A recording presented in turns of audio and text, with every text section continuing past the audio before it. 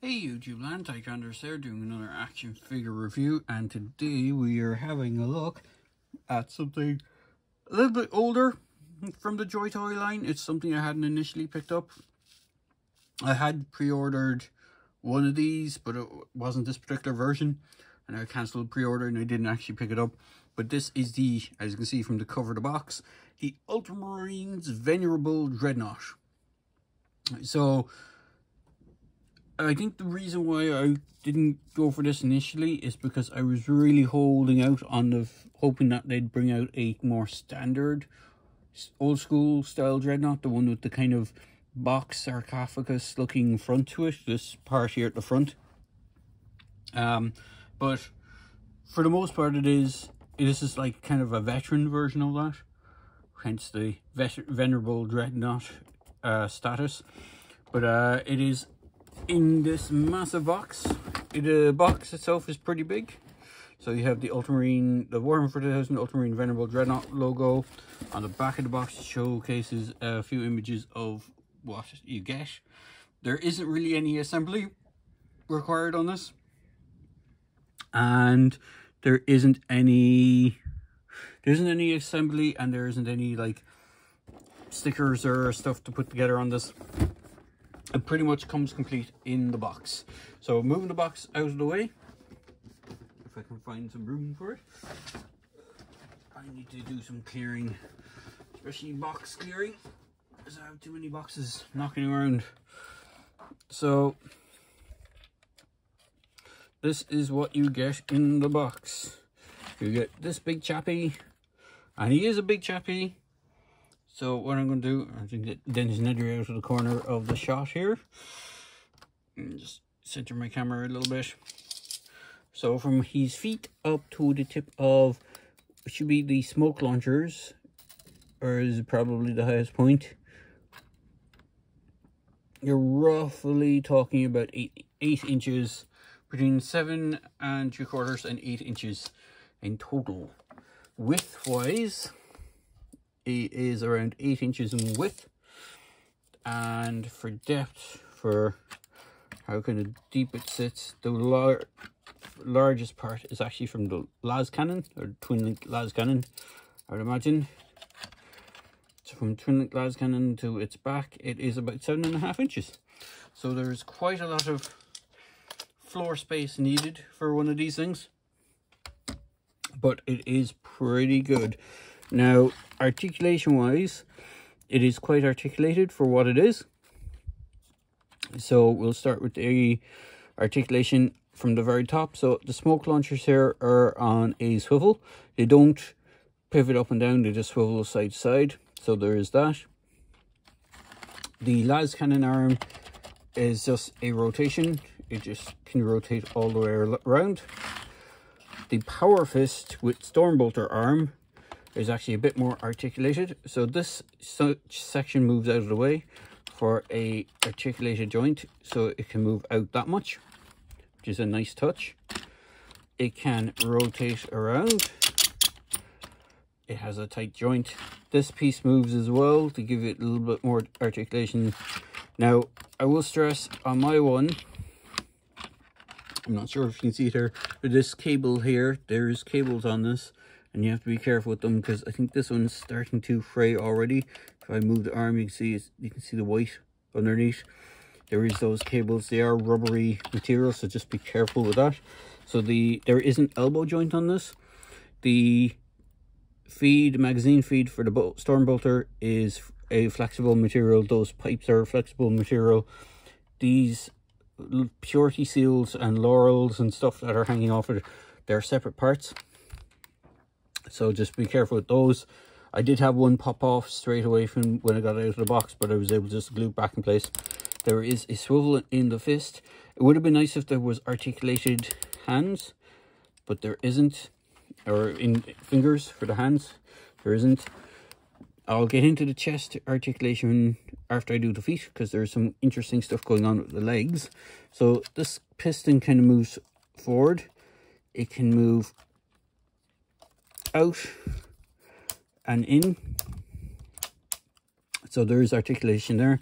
The legs do ratchet forward and back, There is a ratchet in the knee. There is a piston kind of thing on the legs. So they do move. Now, I'm not sure if these are supposed to be glued up on mine. They are loose. I'm not sure they're supposed to move up and down and kind of hide the joint. It does kind of move with the pistons on the back of the feet. There isn't any articulation in the toes there, and they are hollow underneath. There is a flat piece for the main foot. Again, stressing that these pipes you might have to be careful with, because they are a rubbery piece and they are kind of glued into place. The back doesn't have any articulation. Now, the waist is on a big ball joint as well, which is pretty cool, so you get good range of movement on that. And then the chest area actually does have articulation. So this whole area where it has, I believe this is the name of the Marine, Idarius. This whole section lifts up and you can see what's left of the Space Marine inside. So, and the head and this is on a ball joint, so it does move. Now, this chest piece seems to be a little loose on mine. I'm not sure if it's supposed to move or if it's supposed to be glued in place, but it does have a slight move to it, or a slight give to it. But I don't know if it's part of the articulation. I don't think it would be. So the idea behind these guys, these dreadnoughts, is these are fallen Space Marines, i.e. Space Marines who were kind of got notoriety being killed in battle, technically killed in battle, but they were able to live on.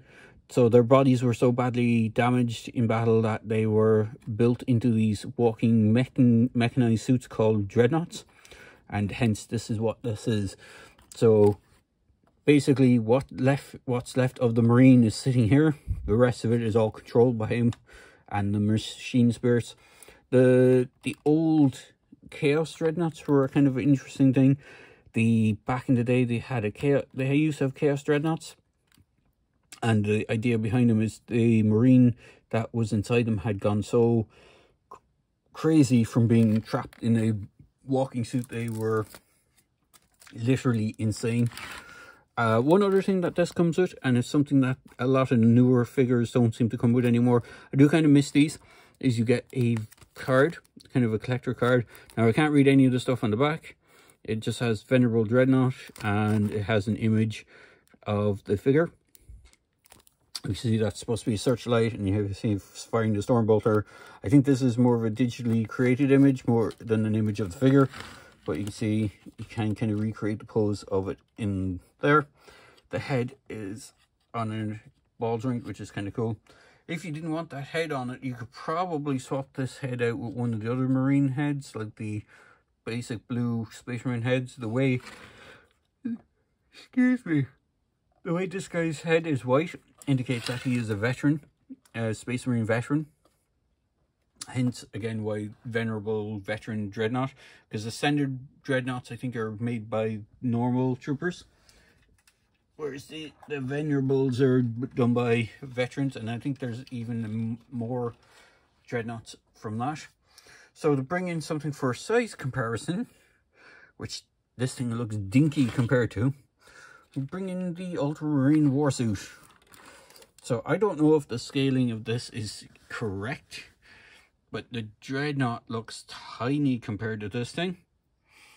And I always figured Dreadnoughts are like these big, massive, hulking machines. Like, bear with me a moment, I'm going to grab one of my standard Space Marines.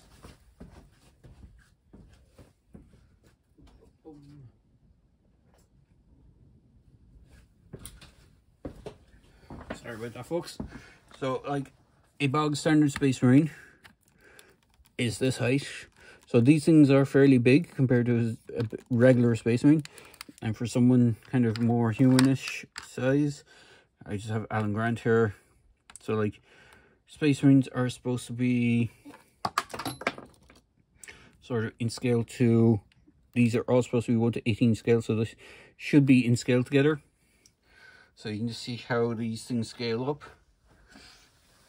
So the Dreadnought is still a fairly big honking piece of machinery,